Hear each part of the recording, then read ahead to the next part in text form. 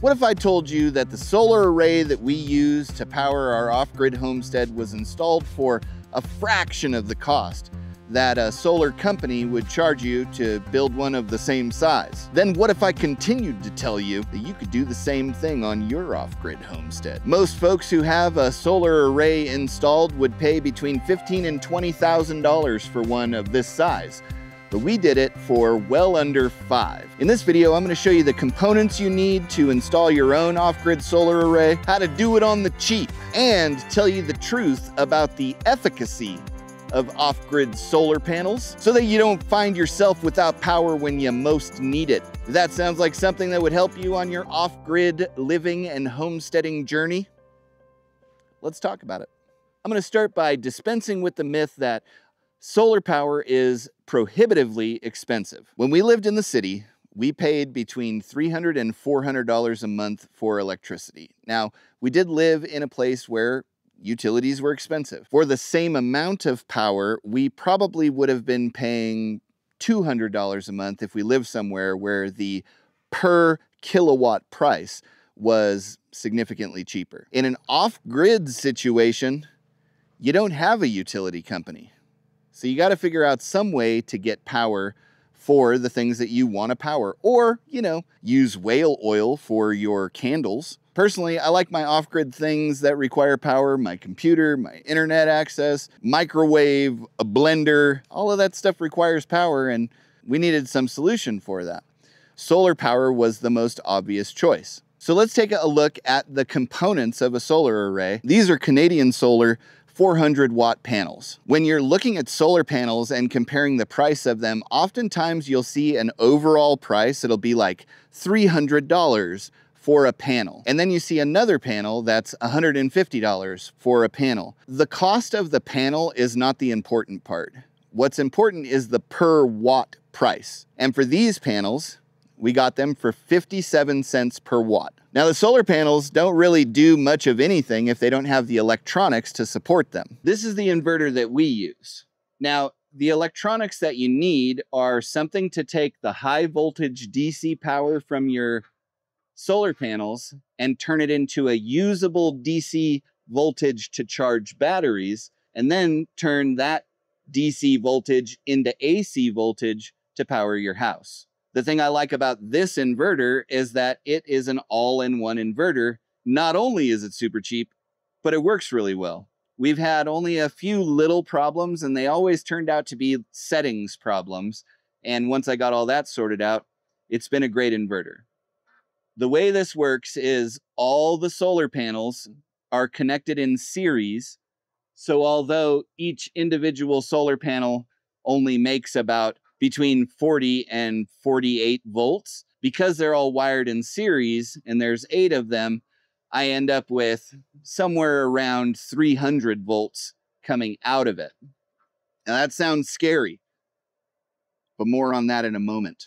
That wires into this unit, which turns that low amperage, high voltage DC power into high amperage 48 volt DC power. And then that circuit regulates how much power goes into the batteries. Then out of the batteries, that power is converted into AC power, just like you have in your house, and goes to this distribution center, which powers our house. You should be able to source the solar panels, whatever you're going to use for racking, the wire, any fasteners you might need, and all the electronics for under $1 a watt. This is a 3,200 watt solar array, and it costs us about $2,800 to put together. Now you also need the batteries, which, if you've seen our older videos on this whole solar array, you'll know that at one point I realized that having the batteries so close to the chickens and the chickens kicking up a bunch of dust were going to make the batteries all dirty, and that I promised that I was going to build an enclosure for the batteries to keep them clean. Well, I haven't done that yet. So these are the batteries that we use. They're the Li-Time 12 volt, 230 amp hour lithium ferrophosphate batteries.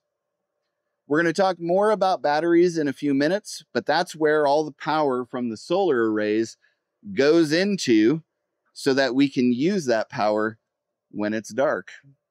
And these batteries were about $1,700 for the entire set, but you can actually put together a very robust battery system by going to Batteries Plus and buying their 6-volt, 275 amp hour golf cart batteries, and those work great. But I will say the difference between lithium ferrophosphate batteries and lead acid batteries is that the lithium batteries are going to last significantly longer. They're more expensive, so they're more of an investment, but they'll go from fully charged to fully discharged anywhere between 4,000 and 6,000 times, whereas your lead acid batteries are only going to be able to do that full cycling anywhere from 300 to 500 times. So they're twice as expensive, but they'll last 4 to 5 times as long, or even 6 to 10, or whatever that math works out to be. All in all, that entire solar array cost us under $5,000 to put together.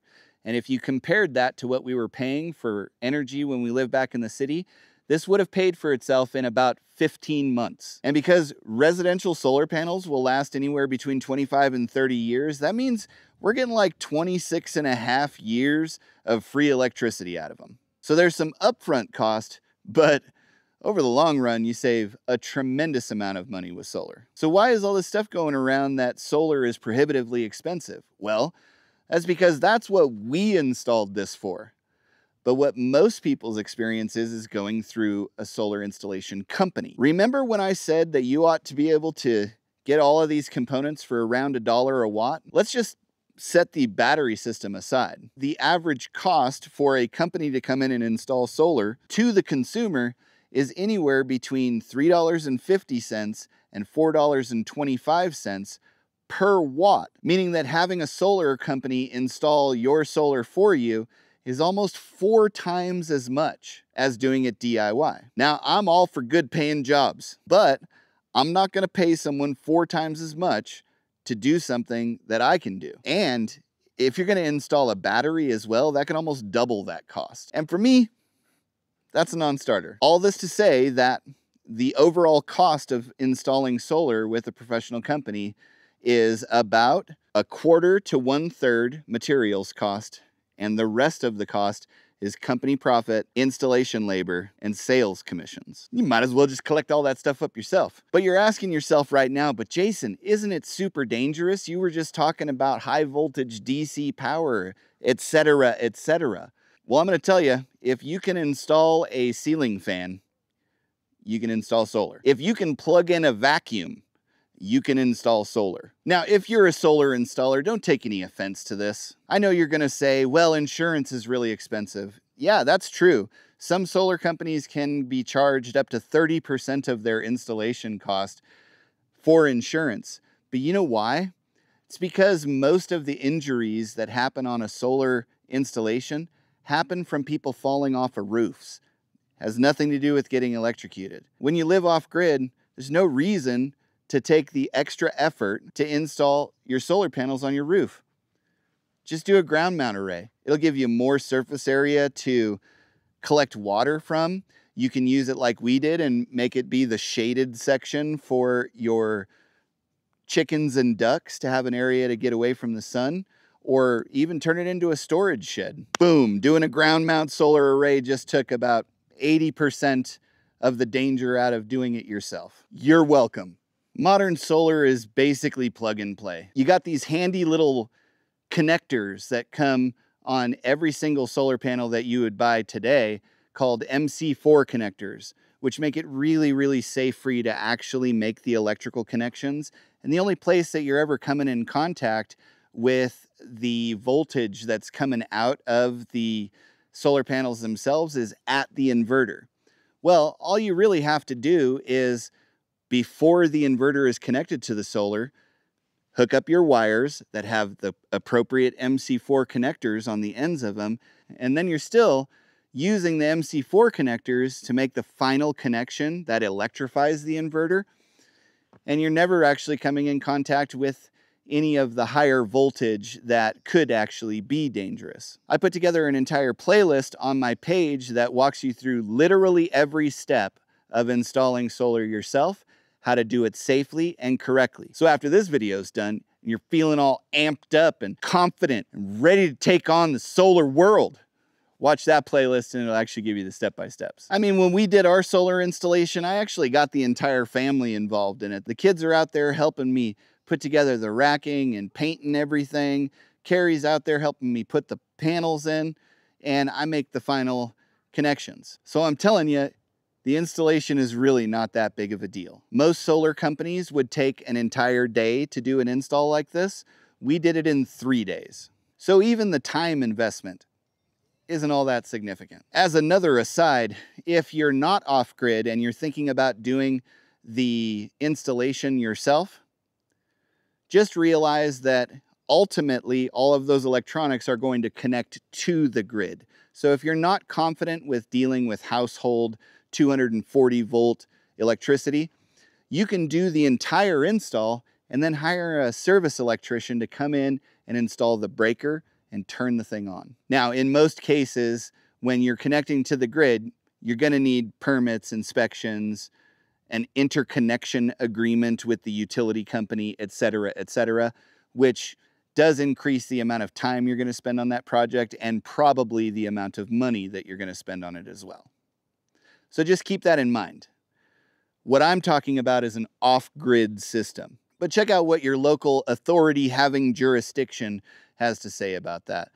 That way you don't get yourself into any trouble. So one of the things that I wanted to cover in this video is the efficacy of solar in different types of weather, different seasons, etc. On our off-grid homestead, the majority of the power that we generate is generated by solar. And that also happens to be the same way Superman gets his power, so I'm in good company. What I think a lot of people leave out in solar videos is that the one thing that is necessary for a solar panel to generate power is the sun. Depending on where you live, if you have harsh winters and your solar panels get covered up by snow, if you have a significant period of the year where you have overcast clouds in the sky and it's blocking out the sun, well, in those conditions, your solar panels aren't going to do a damn thing. So you're going to need a generator. You're also going to need a fuel for that generator. So those costs have to be taken into consideration. We have anywhere between 270 and 300 days of sunshine per year, and that's plenty. You can build a battery bank that will make it through those individual days if you want to do that. Personally, I just find it easier to have a generator that connects through our electronics and pretends to be the grid, so that the generator running will also charge the batteries and power any loads we have during those days where the sun is nowhere to be found. People who tell you that your solar array is going to provide all the power you need when it's covered in 8 inches of snow are lying to you. And I wouldn't feel good about doing that. So, you know. Down in the description below, I've put a link to the playlist that shows you how to do an install from figuring out how much you need all the way through to turning it on. I've also linked into our Amazon shop where I've put together a list of all the different components you could possibly need for an install, including the components that we use, but also comparable ones if they're not available on Amazon. I have links to the batteries that we use in my link tree, which is also linked in the description. I want to make this process as easy as it possibly can be for you. So any of the resources that you might need, probably going to be down in the description below. So to recap, here's the truth about solar power. If you're the type of person who needs electricity in their life, solar power is going to be the most efficient, least maintenance, and simplest way for you to get that power. It's also going to be the cheapest. Bringing utilities to a remote property can cost many, many thousands of dollars. And you can generate all the power you need from having probably less solar panels than you might think. Your other options are things like wind and generators and hydroelectric, all of which shouldn't be used as your main source of electricity. You can supplement your solar power with all of those things, and that's great. But remember, when things have moving parts, they require maintenance. It's been my experience that whenever I've put any of those kind of things into use here on our off-grid homestead, I've always spent a bunch of time fiddling with it. And I just want to set it and forget it, like Jack LaLanne's turkey maker. Wait, no, he was the juicer guy. Anyway, you know what I mean. That dude was like 90 and he could do a bunch of pull-ups and stuff. Made me feel terrible about myself. So there's the truth, and I'd love to know from you in the comments below, what's your biggest concern about having power on your off-grid homestead? Do you have any questions about solar? Do you want to talk to me more about the whole idea of getting your power from the same source as Superman? Any of those things are fine with me. Leave them in the comments below. I hope you had fun. I hope you learned something. But most of all, I hope that you feel confident that this is something that you could do yourself and that you don't have to pay 4 times as much to a company to do it for you. All that being said, hope to catch you in the next one.